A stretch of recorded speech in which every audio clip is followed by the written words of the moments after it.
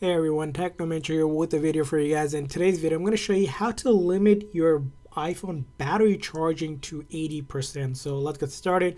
So you do have to be on the latest iOS version on an updated phone. So first thing you're going to do is go into your setting on your iPhone. And from here on, you're going to tap on battery. After you tap on battery, there should be a charging option that you can go ahead and tap on.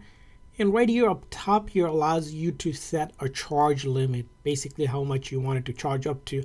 By default, it's going to be set at 100, but you may not want this to really help you get the best battery life expand. You want to just simply drop this down, just move this toggle all the way down here.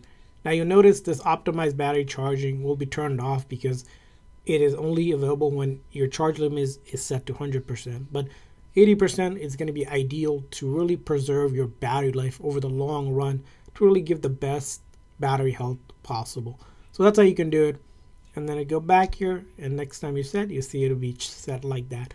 So I hope this video was helpful. If so, please consider the like and subscribe button for more tips and tricks for your iPhone. We'll see you guys next time.